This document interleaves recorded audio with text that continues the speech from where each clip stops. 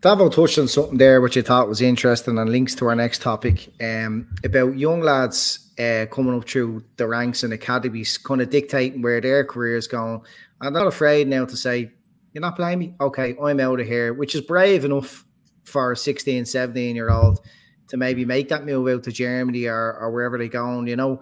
And football is evolving like that. And we're seeing less and less of the loyal type of one club players. We talked about Messi there, who was one. In the comments, you see the likes of Scholes getting mentioned and Gerrard getting mentioned, Lampard. These are all guys who really stuck with their own clubs for one reason or another. So, Pete, this is your topic. I want to know what kind of brought this about. I think it's Kane mainly. Yeah, well, it's three examples, yeah. So I did wonder a couple of years ago, was Kane going to be a one club player as well? And kind of did respect that about him because he does claim to love Spurs. But now it looks like he's making an awful lot of noise and he's not that loyal player that we once thought he was. Well, first of all, let me correct you. Frank Lampard is just as much of a Judas as anyone. He left West Ham, which was his club. It was his father's club. But I don't want to talk about it. I'm not interested in Frank Lampard. And fair play to him. He had a great career. But yeah, I mean, it surprises me, to be honest with you, how naive football supporters can be. And that's why I wanted to talk about. I took a lot of personal pleasure today to see. I mean, I have a lot of good friends at Tottenham Hotspur. You know, I did a couple of coaching badges there. And I have a lot of friends on Twitter that are huge Tottenham supporters. And we've had to all put up with how they cast light and shade between Harry Kane and Mohamed Salah over the last 3 or 4 years. And I was delighted to see Harry Kane show everybody what he truly is. Now, that's not to say he's the biggest sinner in the world. He's a professional athlete and he wants the best. He turned 28 the other day and he wants the best for Harry Kane. However, Tottenham fans would have sworn blind to you that, you know, Mohamed Salah is the devil and Harry Kane, Mr. England, you know, Mr. Spurs, Mr. Loyalty. Let me tell you, for me, the only surprise, as I've said, is the shock at Spurs supporters. I mean, if you look at his early years, he had, and I'll tell you where this comes from and why I chose. There's 3 examples of players. Harry Kane is one. The early years of rejection. I mean, Kane was at Arsenal. It's no secret. I think he was there till about 10 or 11 years of age. And Liam Brady described him as not very athletic and a little bit overweight. So he was showing his marching papers. I think then he went back to his own club, his boyhood club, whatever, it's somewhere in Hertfordshire, and ended up going to Watford. And where he was, because of his build, they kind of looked at him and went, oh, okay, you'll do it for us as a defensive midfielder. And I think then he did well in a couple of games, and one notably against Spurs, and Spurs decided to sign him on schoolboy forms. And then he had a growth spurt at 15, 16, and the rest is history. The reason I picked on Harry, I suppose, there's no doubt, I mean, that we all have to do what we have to do in order to fulfill our professional ambitions. But it kind of stuck in my throat. For example, I would define loyalty, like Gar would define loyalty, like Davo, yourself, anyone that ever played this game, as not just loyalty to a club, but loyalty to your teammates. I mean, let's face it, this is a fella who swore on his daughter's life that he touched a ball that he never touched just to get a goal and take it off Christian Eriksen. This is a fella Has to be admired in a certain. This is a fella. I want to talk about loyalty. This is a fella who watched a semi-final of a Champions League that Tottenham Hotspur had an incredible turnaround against Ajax of Amsterdam, and Lucas Moura played absolutely out of his skin. And the reason why Ajax just couldn't handle Spurs that night, because it was the pace and movement in the final third of for Tottenham. Harry Kane insisted, as captain. I believe there was obviously conversations with the then manager, insisted on starting the game against Liverpool, and had 11 touches in the first half. Completely, that Champions League final was as comfortable a game for Liverpool Football Club as I've ever seen. And it was because Harry Kane was on the park.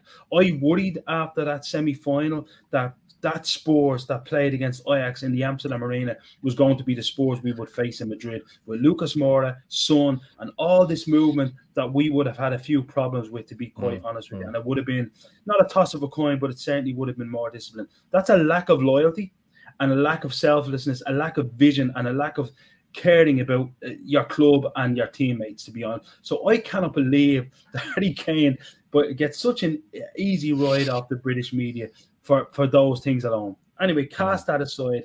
He's just one example. So sports fans, the only shock today is that you're surprised. Secondly, I wanted to talk about Matt Le Tissier. Matt Le Tissier, who played for Southampton, I think, between 1986 and 2002. Only ever played for them at a serious level. Played a few times for England. Had numerous opportunities to play for many clubs, and was described in disparaging terms both by other club managers and his international manager.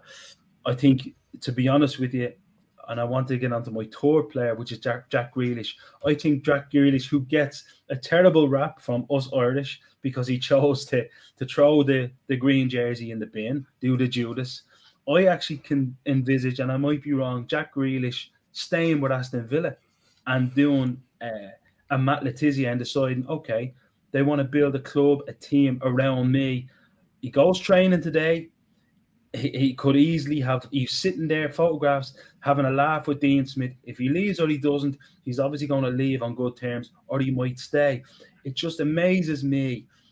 For example, there was a few points made today. If Paul Pogba, Raheem Sterling, I can rattle through the amount, Son, if any of them had done today what Harry Kane had done, there would be a lynch mob all over the British media and social media looking for where these players are. Today, there was people actually making excuses. Maybe he's doing a COVID test. No, there was England players on England duty saying that they knew he wasn't, 2-3 weeks ago, they knew he wasn't going to turn up for training day. This is the captain of Tottenham Hotspur Football Club and his bloody country.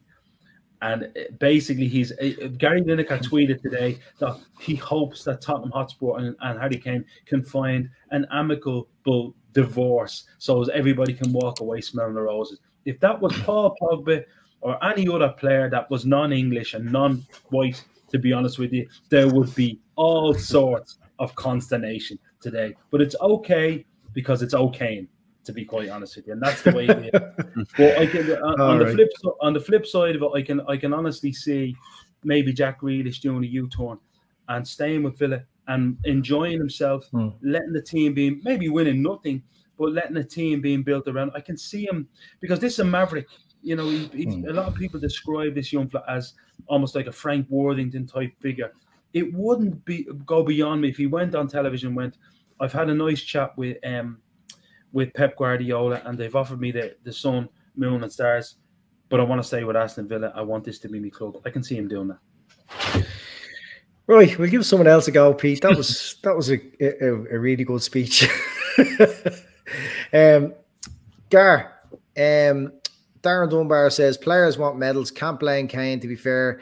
Owen left Liverpool and Gerrard wanted out twice. What do you think is the formula for keeping a player at one club for life? Or is it just as straightforward as they're winning trophies and they're getting paid well? Or is there a bit more to that? How do you keep a player? We probably never see a Le Tissier. Like, he was well good enough to move on to anyone in the English league at that time.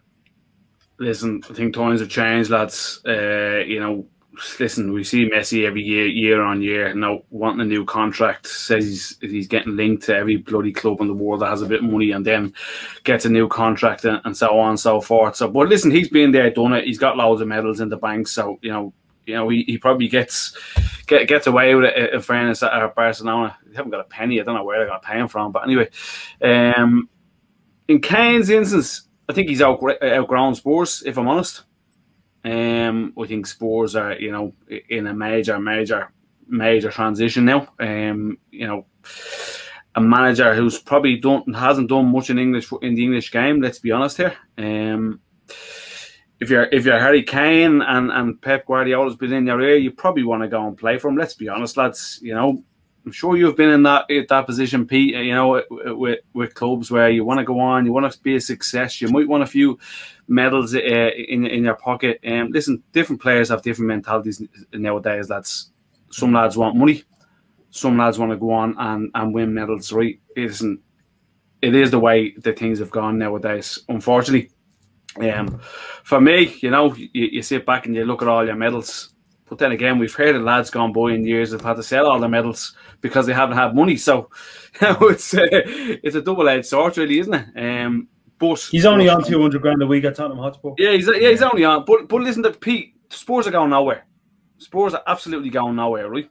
In my opinion, going nowhere if you lose their best players, mate. I agree. Going nowhere, right? In Grealish's case, listen, I think he stays. To be honest with you, but if he does go and under an even better coach, he becomes a better player. To be honest, but in Kane's case, I think he's just outgrown Spurs. The way he's gone about it, listen, we've been there with Suarez, we've been there before, lads. So listen, we've been there with Coutinho, with a sore back. It's not nice as a fan to see a player of your club trying to do that, but you know he wants to. He's Man City in his ear, lads. He obviously wants to go and do something. He feels it's going to be a better project for him. Yeah, look, we've had our heart broken loads of times with players we thought might have stayed on for the rest of their careers, you know.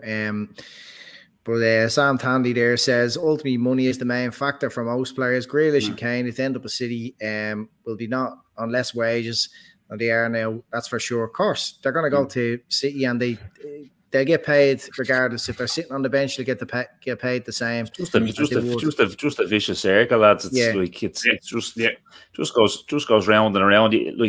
I don't feel sorry for Harry Kane because he signed a 6-year contract and whatever. But I don't feel sorry for Spurs that he's trying to engineer, because Spurs will have treated players over the years as dog shit, as have Liverpool, as have every club. So for instance, I think Luis Suarez down tools are crying again to try and get a move to Ajax. He got his move. We done a deal with Ajax. He had down tools and told Ajax I'm down on tools to get this move to Liverpool. Then he did something similar, or in a roundabout way, to get a move out of Anfield. He had Coutinho with the back thing, like he's mentioned. But like, do you know what I mean? Then other clubs will treat players fucking terribly. I think Koeman tried to get Nias out with Everton. I think it's Nias. He wouldn't give him. Told him his locker was gone, and he wasn't allowed training in the first team dressing room. It's a first team player under contract. Disgraceful. It's disgraceful. To treat a player like that. So listen. It's a race to the bottom. There's no point in crying and putting all your eggs in the Harry Kane basket. And there's no point in crying putting them all in the Spurs basket. Davo, there's also another blame in this, and listen, it's a subject for another night. But agents are another blame for this, unfortunately. Look, agents are dominating the game these days.